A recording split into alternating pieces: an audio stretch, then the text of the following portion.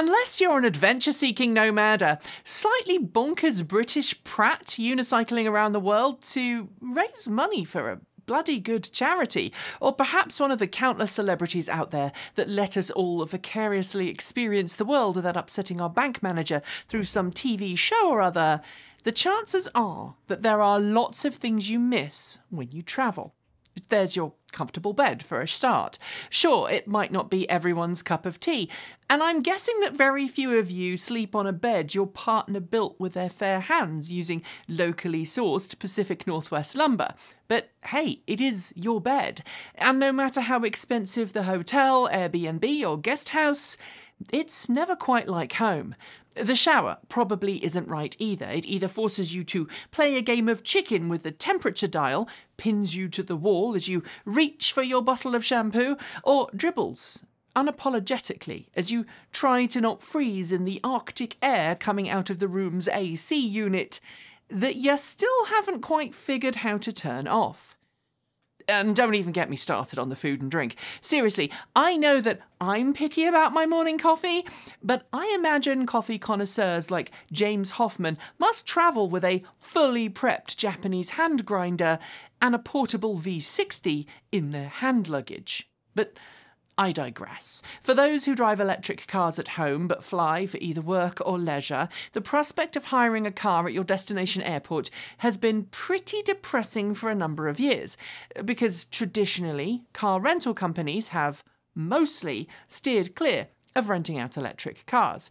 Yet, just like finding a hotel room that has a half-decent bed, reasonable shower, and not so terrible breakfast can make the difference between a happy work trip or holiday and a miserable one, renting an electric car instead of an internal combustion engine can mean a lot. Which is how myself and our cameraman, Michael, ended up renting a Tesla Model 3 from a well-known rental company the last time we were far from home and in need of wheels. The question? Did it hurt? I'll share our experiences in a second, but first, it's time where we all go Oliver and ask you for more. Support, that is. Don't forget to click like, hit the subscribe button, and make sure your notifications are set so that you get bugged the moment a new video goes live. And if you'd like to support us financially too, I'll tell you how to at the end of the video. To our rental experiences. I had originally rented our Model 3 online via Hertz's website, booking and paying for the car in advance. Hertz, like most car rental companies, lets you take advantage of a discount if you pay for the car in advance. Although if you do this, you can't pay the entire outstanding amount up front. This is because there are some local taxes and fees that have to be paid at the time of pickup. Because we had a company credit card though, I entered my card's details and waited for my flight. The day before my flight, I was sent an email by Hertz suggesting I use the online check-in feature. This, I was told, would avoid the queues and mean I could go straight to my car. Despite being a Brit, I decided that not queuing would be a really great idea, and I headed straight for that online sign-in. I had to upload a photo of my driving license and re-enter my credit card details, and away we went. Except then, my online reservation wouldn't come up in the Hertz app, nor could I find it in the system. If I followed the link from my original email, though, the reservation was still good. When we arrived at LAX the very next day, though, things weren't as simple as we'd hoped. Landing at LAX, Michael and I were met with the usual hustle and bustle of the airport, the luggage claim and bus, to the massive car rental lots just outside the airport. And when I arrived and showed the Hertz employees my reservation email and said it wasn't showing up in the Hertz app, they directed me to a long line of people waiting to see an assistant. After about 20 minutes, I got to the front of the line and gave the helpful employee my company credit card and reservation number. They tapped away for a bit, swiped my card, and commented that it was a good choice we'd opted for a Model 3 long range, especially given gas prices at the time. I was asked if I was familiar with electric cars, to which I said yes, and I was led to our rental car. After checking the car out, we were good to go. The car itself, pretty new with a few thousand miles on the clock, was pretty dirty on the outside, but inside was relatively clean. It was certainly not the cleanest rental I've ever had, but it was good enough. And Hertz had left a disposable water bottle inside the car wrapped inside a plastic bag, presumably part of the company's COVID policy. The credit card-sized Tesla Model 3 security card was secured inside a special Hertz keyring to prevent us from stealing it, and since we didn't own the car, there was no way to add it to the Tesla app. This meant that all functionality was met by the key fob, including locking and unlocking the door by tapping the card on the driver's side B-pillar, and by placing the card next to the cup holders to actually get the car to turn on. Other than that, well, it was just like any other Tesla Model 3. It was a new long-range dual-motor model, and it was far quieter and a lot more comfortable than earlier model year Model 3s I've spent time in. Frankly, I was pleasantly surprised at how much improved everything was compared to early Model 3s. Even autopilot felt smoother. It's also worth noting that Hertz included a universal mobile charging connector and a J1772 to Tesla adapter in the trunk, which meant that we could just charge whenever and wherever we wanted. With more range than we really needed for a round trip to San Diego, though, we opted to just make use of Tesla's supercharger network when returning to LA later in the evening, choosing the next day to top off using a level 2 charger in downtown LA before returning the car to Hertz at 95% full. How do we pay for supercharging without being able to add the car to a Tesla account? Actually, it was pretty simple. Hertz bills your credit card on file for any electricity used at superchargers when you return the car. For us, we charged from about 20% full to about 85% full, and I think we paid somewhere around $13.50 for the privilege. So far, so good. The car didn't have any restrictions to its software or functionality, although FSD beta wasn't available, of course. But that led me to discover the first of the problems. The car operated as any Tesla would, and that meant that the settings for both the dash cam and Sentry modes were available to use. It's one thing to be able to use Sentry mode events after you've parked up for the night in a sketchy outdoor lot, as we did, and it actually gave us some significant peace of mind. But it's something else to find out that the dash cam recordings and Sentry mode events from the previous renter were still in the system. So we were curious and we clicked on one, and it actually showed the car at the home of someone presumably being visited. The address and everything was pretty clearly visible. Now, it's okay for the rental company to know where you are taking the car, but I'd argue that that kind of information should be wiped clean after every rental. And we told Hertz's representatives as much when we returned our car, as well as making sure that our own dashcam and Sentry mode recordings were completely wiped. After just 2 days with the dual-motor long-range Model 3, I can happily say that the Tesla Model 3s being produced today are streets ahead of anything produced 5 years ago.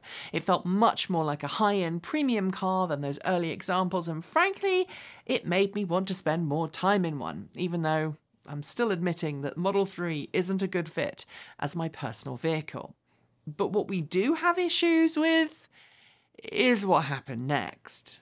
After returning home, I checked my company credit card statement and noticed that Hertz had billed us not once, but twice. I'd been billed for the discounted rate ahead of my rental, and then again on the day of the rental, essentially turning the $90-something plus fees rate into double that, in fact, more. I tried Hertz's Twitter account to ask for help, which it first said it would look into it and then basically ignored future requests for an update. Then about a week later, I called Hertz, and 30 minutes after that, I spoke to someone who at first said they couldn't find my rental on the system and then said they could see the double charge on my credit card and offered to refund one of them. Except they wanted to refund the wrong charge, noting that it was the fault of the LAX Hertz employee for not applying my prepay voucher to my rental. Hertz offered to refund the prepay amount, leaving me close to about $45 out of pocket, since the prepay rate was significantly cheaper than the on-the-day rate. When I explained this to the call center operator and asked to speak to a supervisor, I was told categorically there wasn't one available because they were all in meetings, and someone would call me within 48 hours. That was a week ago, and I'm still waiting for a call back. Additionally, while Hertz did eventually get back to me on Twitter, it was to say my prepay was being refunded. Yes, that's right, still going to refund my prepay, yet from my credit card account, there's no sign of any money coming back yet. And when I said the same thing to Hertz's Twitter account, nothing. In fact, Hertz appears to have gone into radio silence mode now, and I've not heard anything since Friday evening when Hertz told me I would be getting the prepay refunded. With no refund available yet and no customer support help, it's managed to turn a really positive rental experience into a pretty negative one. No, I've got no criticism of renting an electric car. In fact, I've done it quite a bit. Enterprise rents out all kinds of EVs now, and when my Chevrolet Bolt EV had an accident with a deer back in November last year, my insurance company's $40 a day rental voucher enabled me to rent a Nissan Leaf E Plus for a whole week without spending any money on cars or gasoline. Enterprise also rents out Polestar 2s and Kia e-Niros, and I'll admit, when I was looking at renting in LA, I was tempted to go for the cars available from Enterprise, namely the Polestar 2. But in the interests of trying out Hertz and the Model 3 experience, that's what we ultimately decided to do. My verdict? Hertz should be praised for renting out Teslas, and if you are a Tesla owner far from home who wants an EV while travelling, Hertz might be an obvious choice for you. Especially now Hertz offers both Model 3 and Model Y rentals. But if you don't care which EV you rent, and you have the smarts to use non-Tesla charging networks, you may want to look at one of the other companies who are increasingly offering electric cars to rent, both Teslas and non-Tesla EVs.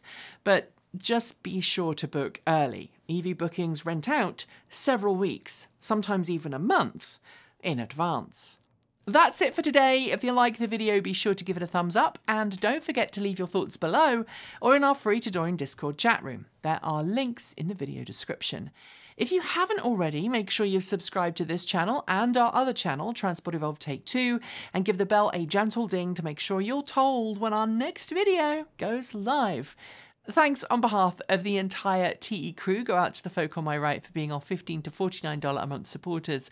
Special thanks to our $50 a month supporters. That's Chris Maxwell, Bennett Elder, Brian Newton, Dave Kitchen, Michael Goad, Ricky Leon, Andrew Martin, Guido Rahota, Brophy Wolf, Tesla in the Gong, Gordon C, Stephen O'Donoghue, Carl Hodgson, Anthony Coates, Regine Fellows, Rory Litwin, Anonymous Freak, Jim Burness, Zachary Courtney, Chris Ascenta and Denny Hyde, and our deepest gratitude to our $100 a month Patreon supporters. They are Marcel Ward, Reggie Watts, Joe Bresney, JP Fagerback, Will Graylin, Matthew Drobnak, John Lyons, Christopher Lee Jones, Andrew Glenn, Paul Conway, Laura Reynolds, Ellery Hensey, and Ian. If you would like to join the amazing group of people who make this channel possible, you can find links below to Patreon, or you can use the join button on YouTube to become a channel member. Additionally, you can show us your support through Bitcoin, Ko-fi, or by buying something from our swag store. Thanks for joining me, and as always, keep evolving!